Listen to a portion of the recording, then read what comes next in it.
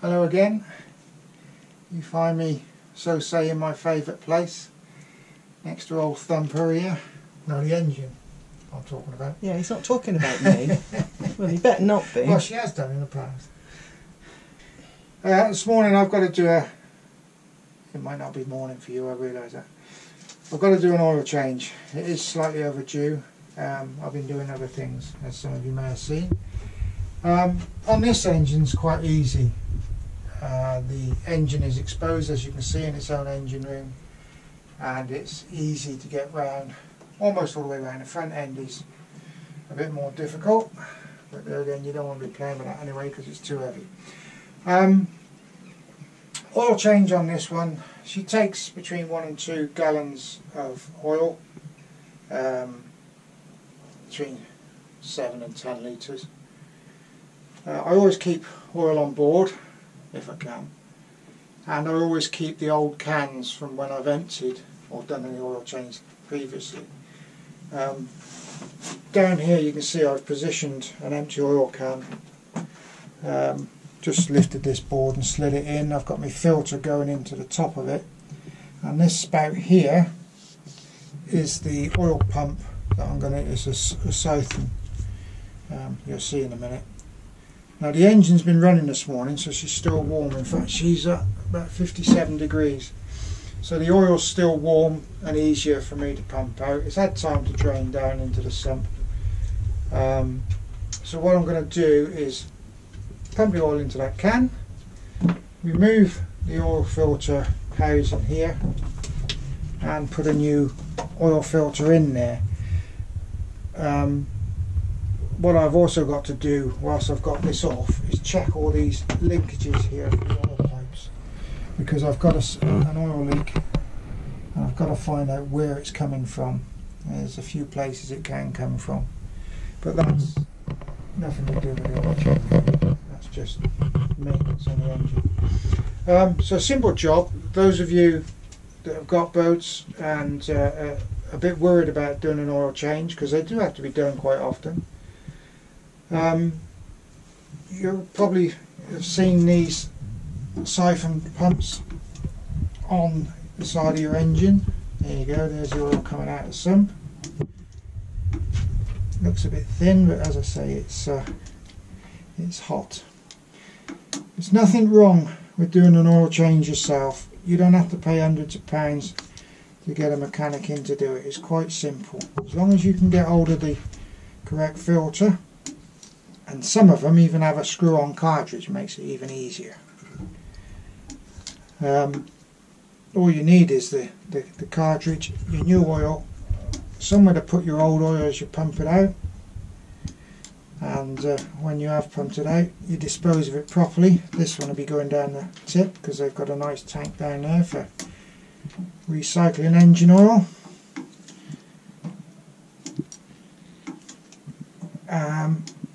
Other things you have to be careful about is not over tightening the filter when you put it back on, because then that gives you a leak, and when you first start the engine up afterwards you won't have any oil pressure until the oil's come through and gone around the system again, but you'll see all that later. Right, as you can hear, I'm coming to the... I hope you can hear that, it's not me. It's the pump's losing suction from the sump. Now at this point you can leave it another couple of minutes, and then just for that last bit to drain down in, so you can get some more. Some of these I've noticed on some of the engines that people have asked me to show them how to do this. They have an Allen, it was on the Shire engines I think, there's a little Allen bolt inside the discharge tube from the pump, so make sure you just check there's nothing there stopping it when you go to start pumping. You'll soon know if there's something in there, because you won't be able to lift or push that down anymore. It'll lock up with the pressure of the fluid. And also, don't do this too fast either, I've spit all over the place. This is where I've got these Puppy pads. Good old puppy pads. And if you look, it's collecting on the bottom down there. So. Yeah, I've got some in the bottom because, as I say, I've got a. Well, I keep them in there all the time actually. But because I've got a slight oil leak on here somewhere, and I haven't found a little swine yet, I keep them in there to keep the bilge clean. We have two apprenticed mechanics here watching eagerly on the side here. Oh, I thought they were there to mop up the oil. That's Isla, and that's Molly, the tiller girls there watching, taking it all in.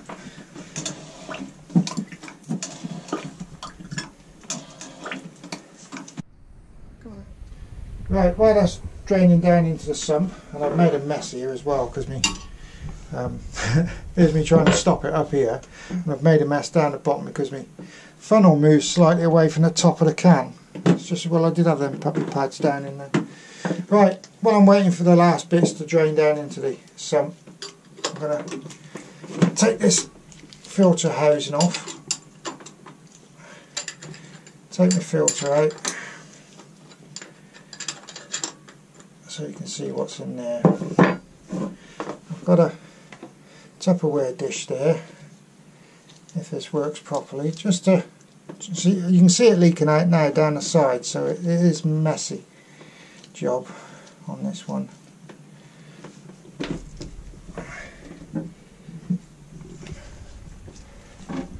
It's sliding all over the place.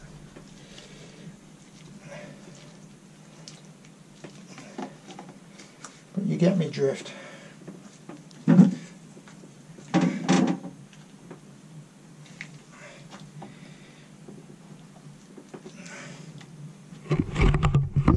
Central screw goes up into this housing all the way up to here. It tightens this up, and you've got to release that. I think I might have to just make a mess.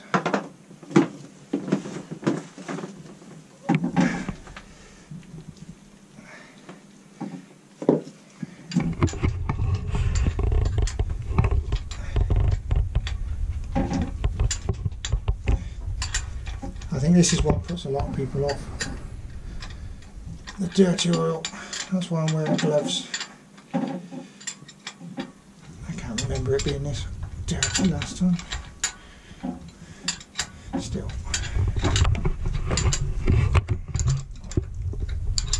What I'm going to try and do when I get this out, the excess oil that's in this canister that I'm unscrewing, it's going to go in there.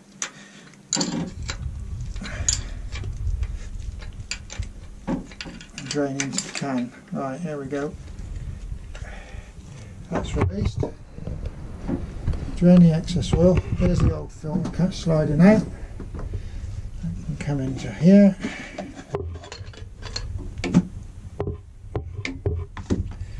Do his business in there.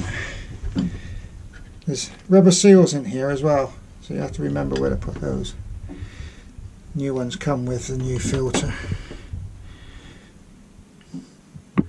Just drain all this out.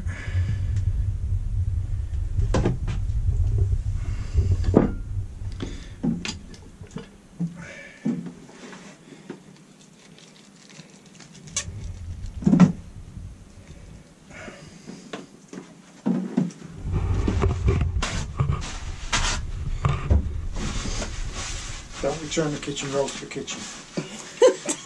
No, I'm not that silly. Yeah. I know what you've been up to. Nicking your kitchen roll.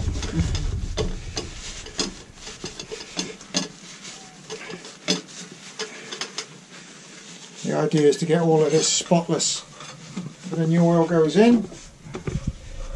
You don't want to contaminate the new oil with any debris which can get stuck down, sucked up by the engine and stuck inside.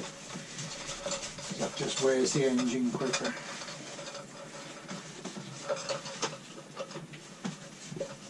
I've got one pair of gloves.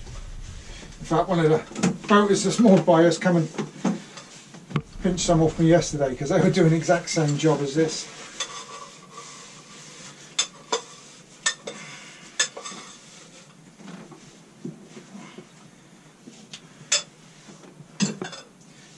sat on top of my very useful handy black bag over there for putting all the bits in, so I can't just lob these in the corner. Well, I'll get open here and I'll open it for you. Hold on. Already open. Rustle, rustle, rustle. No, he's here. Yeah. Old Russell Newbury. So those of you who've just joined us, this is a Russell Newbury. And how old is she? Same age as the boat. It's built for the boat. Up by Rugby. That's where the factory is. You can still get them. Made to order. And if you want one, it'll cost you north of 20,000 quid. Which is a lot of money. Not a small amount of money. I did ask him when I went up to get the my first lot of filters when we got the boat. I went up and saw the chap that owned it at the time. I think it's changed hands now. I asked him how much a new engine was. And he said, oh, £20,000 I can do that for. And I just said, oh, just the filters then, please. But she's done 13,800 hours on this engine since new. It's 31 years old, same as the boat.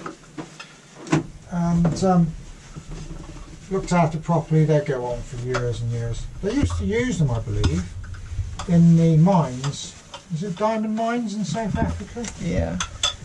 For pumping water, and they used to run 24/7, pumping the water out of the mines. The design's been around for... Did it have a different name once upon a time? I think they were called Nationals, before they were Russell Newbury. It's a twin cylinder. And it's a bit dirty. The brasswork hasn't been polished up lately. I don't know what's wrong with my galley slave, but it's been July since she's been down here polishing the brass. Cheeky devil. Silver's my metal I work gold, with. isn't it? It's not gold, it's brass. I know it's brass. You did a bit of a modification to it though, didn't you, if anybody could notice? Oh, on the air filter. Which is? This part here. It was rattling against the injector pipe here from the fuel pump, from the injector pump. And it was tap, tap, tap, tap, tap all the time. When you're still on the back, all I can hear is this tapping, and I don't like that.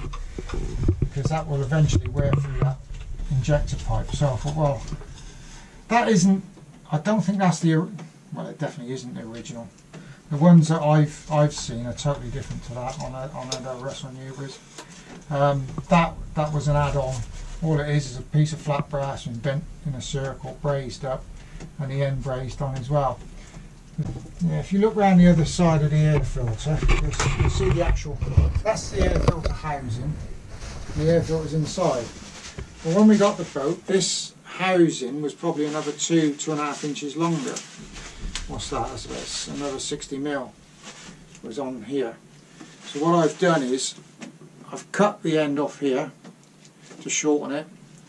It's still slightly longer than the actual filter itself, and I've put trying to think how many holes I drilled. Oh, it's quite a few. 225, something like that. Yeah, something like that. I think. I sat on the back doing it one day. And there's a better airflow going in now. There wasn't enough air really getting into the engine. So, and it stopped the knocking on the side. All these linkages here, this one is for the throttle, comes across over to the bar that goes down on the governor down there. And as I wind the wheel on the back of the boat, you may have seen, it pulls all these levers and increases the revs. It's not as easy to control one of these boats as speed wise of the engine as it is on the old Morse controls, which this boat was fitted with first of all, because the standing for it is out the back there. It's still there. It's one of the things we will remove one day. Yeah, I've removed most of it. And the other control coming down this way is for the gears, backwards and forwards. And the idea is on the old boats is you wind the throttle down, which imitates the pulling back of the Morse control on the other boats. Then you can put it into neutral and change gear into reverse. On this boat, although you shouldn't do it, the gearbox is strong enough, because this engine, believe it or not, although it's 2.6 litre, is only 18 horsepower, and she revs at a maximum of 1,000 revs, and that would propel the boat along at about 4 miles an hour on the canals. But there again, that's the speed limit anyway, and tick over past other boats. Yeah, that lever comes down and operates that lever there on the gearbox, which is just forwards and back. She's in neutral at the moment, and the engine's turned off whilst I do this. I'm the only person that works on this engine, so it's only because he hasn't trained me yet. Do you want it? Do you want to do it? Can't do both. Got another pair of gloves for you. Just turn them inside out, so those dirty ones in there. Anyway, that's the plan, is that he is going to train me on this engine. I've taught you how to start it and stop it. Yeah. But you haven't continued and done it. When you stop this engine, if I do it from the pull lever stop at the back, the belt for the water pump over there, as she slows right down, the compression in the engine just throws the engine back, and you don't want that. So I use the decompression lever. As I stop it from down here, there's a lever there you can pull out, cuts the fuel off. Old saying, the it makes the mess is the one that cleans it up. I had everything laid out so I didn't make a mess, so it could be nice and posh for you YouTube viewers. And what do I go and do? Make a mess. Misses the can. And for Sean on Foxes Afloat, can you put some bacon rolls on, because the stokers are bilge diving again. Cheers. For all those who don't know, Sean was ex-Navy as well. And I believe you were at the same... He was the chef at my training base when I went through training. He was only a wee youngster. So that was a very... Not baby-faced. Yeah, it's a very small world. It is, yeah. I knew when I saw my quick, oh, I know that face, I know that face, where from? Couldn't work it out. And then we discussed online a couple of months ago and found out, when somebody mentioned that he was ex-Navy, I asked him what ships he'd had, and because that's how we do it. Oh, what ships are you at? And then we found out that he joined up about 6 months before me in 1980, so he says. And right, tell everybody what oil you're using there for our boat. Well, this is black messy stuff. It comes out of an engine. And runs on the puppy pads. And it goes on the puppy pads, and hopefully not on my slippers. Don't stand there, you... Oh, never mind, they were almost ready for the bin anyway. I have got a new pair. In their bilge and his slippers. Soakers don't normally do that. No. No, I can vouch for that, for cleaning the mess up afterwards. Normally got my boots on. When he comes home at night with his overalls and diesel. Stinking of diesel. Oh, days are long gone. It seems like yesterday, but do you know that was 17 years ago I left that. I know. Doesn't time fly when you're enjoying yourself? I wouldn't know. I've just got to show this down here. I have never made such a mess. I've just got to be a bit careful what I touch, because I don't know what's hot and what's not in this boat. So it should be alright leaning against that. Right, okay, so I'm going to look at his feet. Look at his feet. I have made a mess. This is where I store all my empty cans. He loves being in the bilge, as you recall from the last one of the videos we've just recently done, but yes. This is the worst this bilge has ever been. He always puts his puppy pads. I'm not doing another video. So he's going to, when he comes out of here, he's going to take his slippers off. Put my new ones on! And before he walks out of here, because the next room is our bedroom. Oh, behind him is the boatman's cabin, so he's not going either way until he puts his new slippers on. I can get some more in there, yeah. That's all right then. Right, so onward with the... Yeah, well, whilst you've been away, or should I say whilst Amanda's been making me coffee, I've using a spanner I don't like using, but in the Navy we use them quite a bit. I thought it was 22mm. I'm just going to move one of the dogs. On there, but it's not. It's about 20. Getting a bit close here, so let me just get here. When the oil drains back down to the sump, there's a pipe, and these connections on the top, I managed to get a little bit of a turn on it. I'm going to see if I can get down to the... I've got hiccups now. That's not my coffee. Ah, See if there I we can, are. Better light. see if Sorry, I can guys. get anything on this one. As I say, it's difficult because it's a swine to get to. A little bit. Right, that should do that. I'm trying to mop all this up so I can see where the oil's coming from after I've started the engine up for a bit.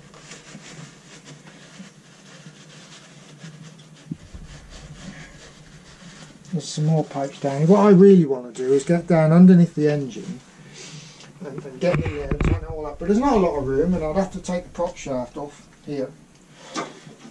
Our prop shaft is a bit bigger than normal boats. If you've got an engine like this, you've probably got one this size. It does go down to a smaller one. All those that saw the vlog on doing the stern tube, you'll see the actual shaft as it goes out through the hull is a lot thinner. This is more like a lorry prop shaft. Anyway, I digress. I keep doing that. I'm in the element, you see. Right. I've got to get that can back in there and just see if there's any more oil in the sump whilst we take a little bit of a break from filming and I get things back to normal. As you can see, I don't make a mess whatsoever. I've cleaned up the mess I made and I'm just finishing off trying to get the last remnants out of the sump.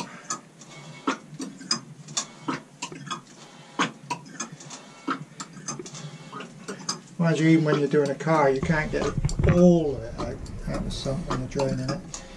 Even up on the ramps, there's always a little bit left in there to mix with the new oil, which is a shame, but there you go.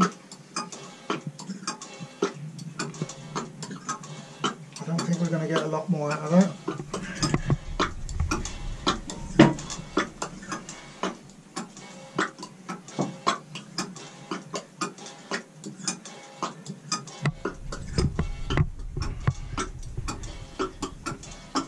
What's that word I'm thinking of? Is it OCD when you like polishing? Oh yeah. You like everything just as it is? Yeah, I'm afraid It's, guilty of that. That was my job. Well, this is disgusting, Mandy. Why haven't you been down here? Oh, shut up. Look at all this brass, all this polishing. I've been entertaining the troops doing other things. I can't really say a lot because, well, maybe I can. The other month ago, maybe 6 weeks, 2 plates on the side of the engine round here. You can see the round ones on that side. Nice and polished brass. Well, on this side it would just look like tarnished steel. So I thought, well, I'll give them a clean up and give them a paint because I have got some green paint somewhere. But as you can see now, they're not. Hang on, I've got to do a bit of a.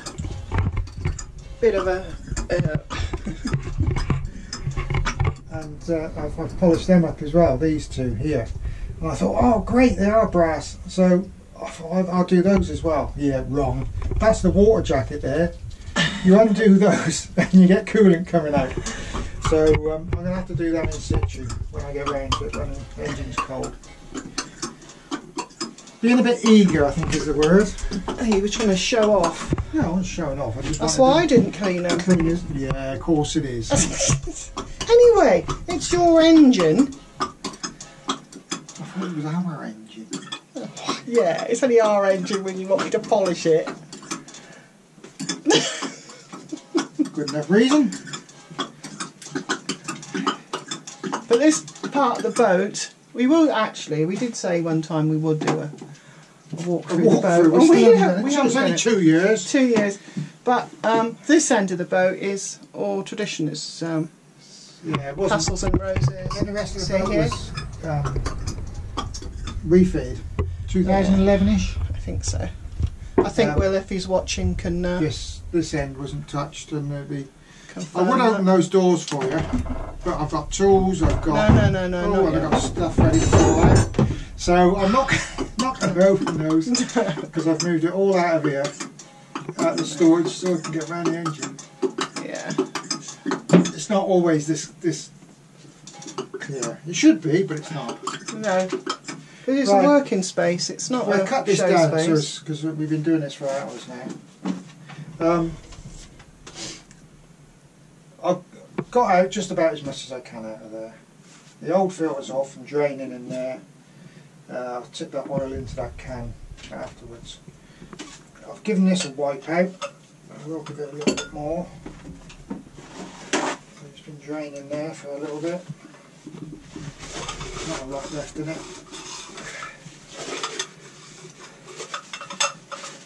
I've tightened up my 2 bolts there that I can get to, which I wanted to do. This is where I find out I've got the wrong filter. Better not have.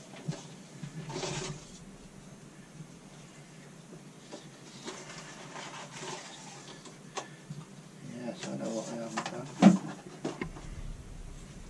Underneath here is a seal. Might have to a joke. Right, what I've done is taken the old seal out from underneath here. Renew them every time. That's the oil filter housing. Underneath there is a seal, which is that one there. Bit of a swine to get out. All I've done is put a flat-ended screwdriver up at the side and flicked it out. What I'm going to do now, this is clean oil, ready to go in the engine. Just get a bit on my finger, rub it round so you get a nice seal against the seal when you put the new one in. Put the top back on that because the way things are going today, I'll knock it over. Right, new filter. Comes with a new seal. There's one there. There's different sizes. Ours is the thinner one, as you can see over there. That's quite a thick one and won't fit that housing over there. It's too thick. But I'll keep those. I've got a bag in there of all different sizes for other people if they need them. Right, new oil filter. I got this one from a car parts place in Devizes because I was there at the time, and I used my last filter doing somebody else's boat, which had the same filters as we did. So a new oil filter in there, right inside up, and this face, that face there, is the bit that seals up against that seal in the groove, and it creates an oil tight seal. So first things first, always get yourself comfortable. Up in there.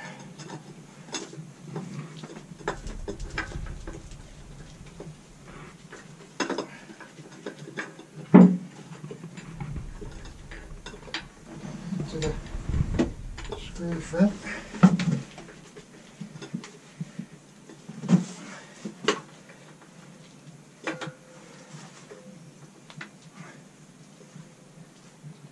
Watching that new seal doesn't drop out. As you get closer, this is spring loaded. The reason it's spring loaded is if your oil filter blocks, if you haven't changed it for a long time and you've got a load of carbon in the oil, it will eventually block the oil filter, and the spring is there as a relief valve.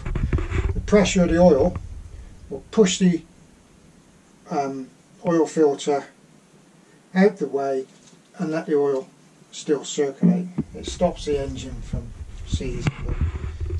Try not to go over your maximum hours. Just make sure that goes in the groove. Get the spanner. That on the bottom. Just nip that up. It didn't have to be over tight. You feel the pressure come on, and just a little bit more. Right, that should have sealed on that new seal that's up in there. What I'm going to do now is top the engine up with enough oil up to the top mark with clean new oil. Then I'll start the engine, make sure I'm getting oil pressure, because you won't first of all, because it's got to top all this up with oil. Get oil pressure up, quick check for leaks, and then turn the engine off, let it drain down, and then re-top it with oil, because obviously you've used some throughout the system to top up the filter and things like that, so the level will drop. It's the same as they would do in a garage when you're doing it, or they may have a measured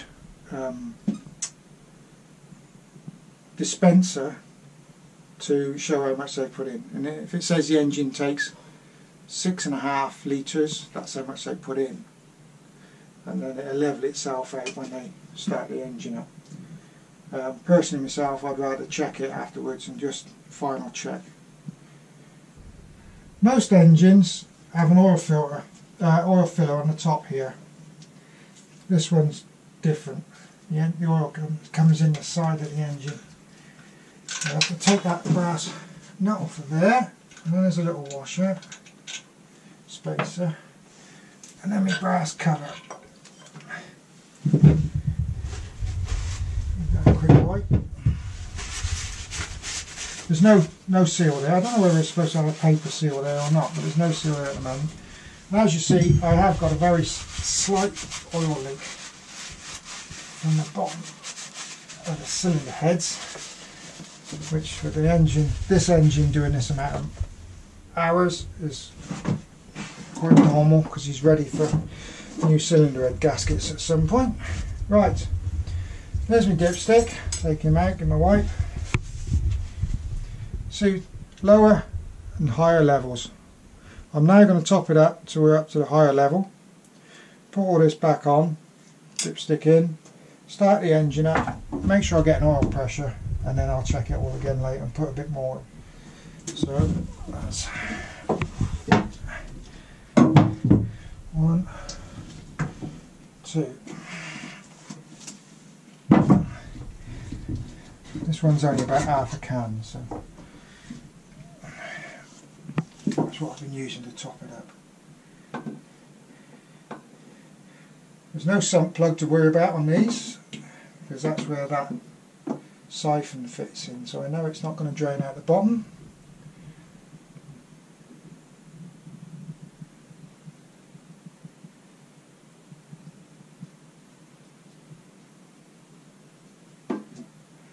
It's an expensive round down the pub doing this on an engine. These are about 25–30 quid a gallon.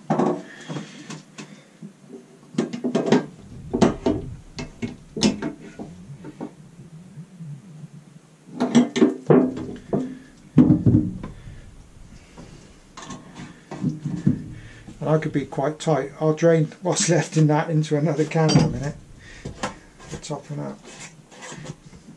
The last remnants out. Make sure I don't spill this now.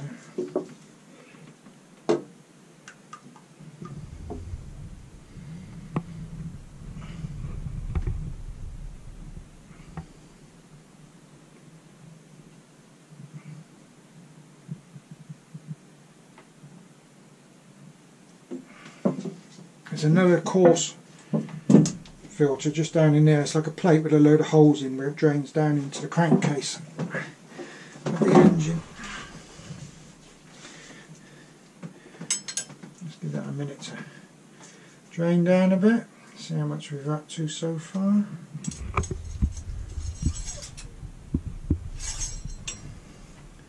As you can see, he's gone dirty already because he's mixing with the remnants of the old oil that's in the sump. As you can see from that, I've still got quite a bit to go.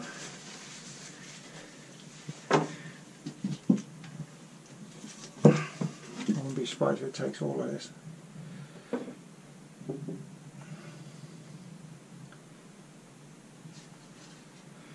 I should know in my head what this sump takes, but for the life of me I can't recall it, so I shall have to get the book out and have a look.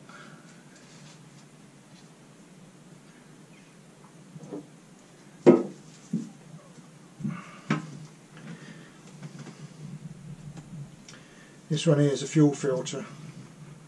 I'll do that on a different day. There's two on this boat. You've got a steel one here which you can wash out and clean diesel, give it a rinse out, and a paper element one in there, same as the, it's not the same size but it's the same job to do, changing that fuel filter.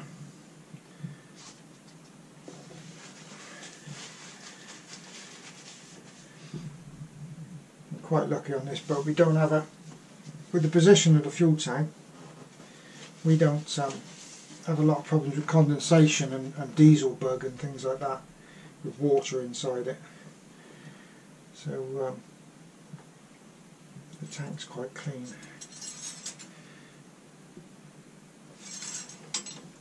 What's it reading, bosun? Huh?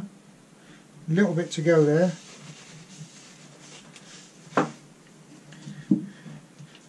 Isla's looking for food again. None in here, mate.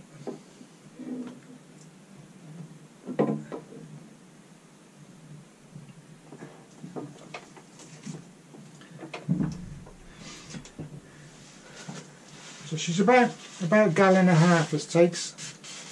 What's that? 12 pints or a gallon and a half, so 4.5. Come on, brain work. 8 litres of oil.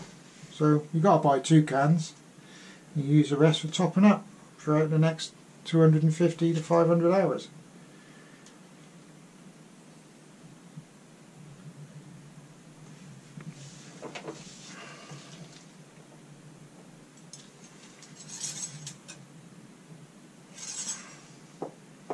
Right, we're just below the high level there, so that'll do for now.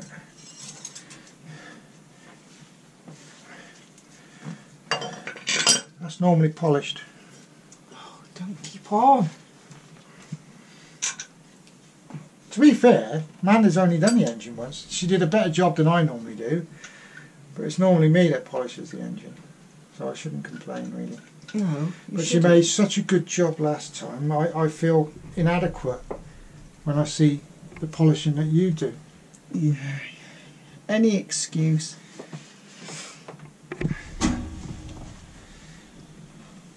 This is normally my escape. If I can, it's not a story time. My escape. If I want a bit of quiet, come down and polish something. Hasn't happened a lot lately. Right, you're not going to like this bit, Isla, so you best go out. Get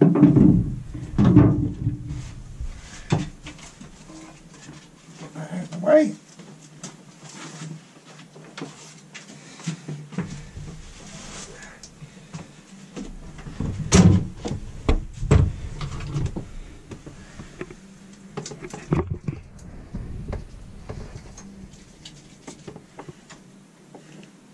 There are people shouting at me now. It's got there's some newbie engines. And you don't start it up using a decompression lever.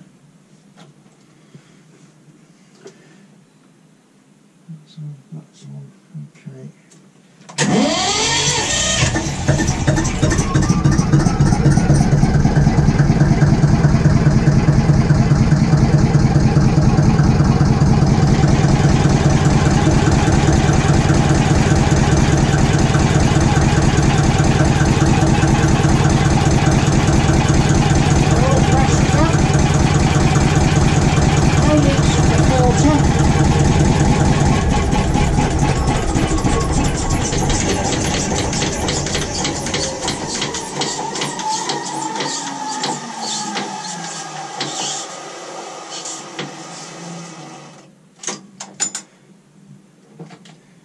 Right, oil pressure came up. There's no leaks round by the filter, so she's okay. Let that drain down, and I'll take that cover off and just finally top up with oil. And that's an oil change done. It seems to have taken ages. It doesn't normally take me that long, and I don't normally make that much mess, but it is what it is. Hope that's helped you. I know this engine is different to the one you may have on your narrowboat or boat, but it's a simple operation. You drain the oil out, you take the oil filter off, you clean it all up, new oil filter on,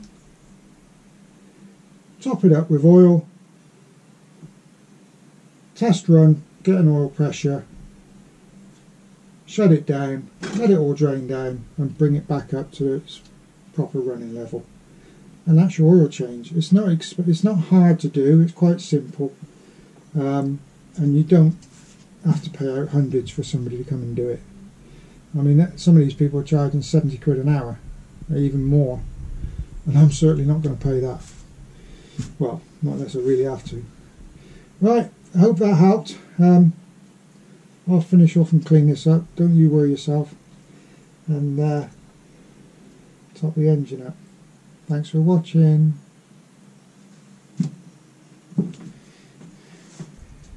Just something I did forget, so I'll just throw this in.